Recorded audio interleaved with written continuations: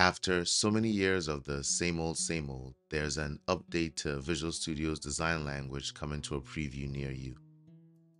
In fact, if you have either Preview 1 or 2, then you already have all you need to enable these new styles and themes.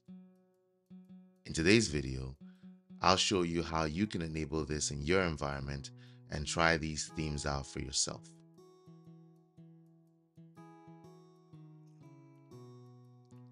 Now, to get going, you'll need to be running on a device that supports the full Visual Studio experience. Mark you, this is not Visual Studio Code. That means a Windows system or a system that can emulate Windows, for example, your Mac OS. You'll also need to have the Visual Studio 2022 preview installed. At present, the mainline Visual Studio does not support these features.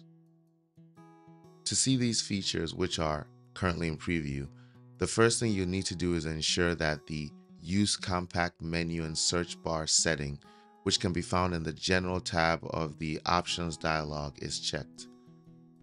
You'll need to restart the IDE once the change is made.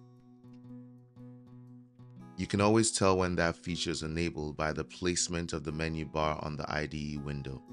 By default, the IDE has a title bar like any other window. With this feature enabled, the title bar is removed and the menu bar bleeds into the top of the window. With that option set, we can now enable the new UI from the Preview Features section of the same dialog. Once the IDE is restarted, reopen the Options dialog and navigate to the Preview Features section. When on that screen, scroll down to check Experimental Control Styles. Again, you'll need to restart the IDE for the changes to be applied. Once restarted, you should notice a change to the overall style of the UI from square corners on the various panels to rounded corners. The look and feel of the menu bars have also been refined, and new themes are now available to choose from. You now have the choice of Bubblegum,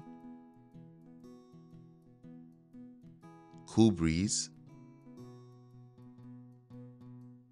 Cool Slate,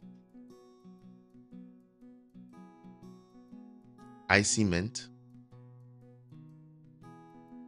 Juicy Plum, Mango Paradise, Moonlight Glow, Mystic Forest, Silky Pink, Spicy Red, and Sunny Day. Along with these new styles, you also have the default light and dark themes, which have also been updated.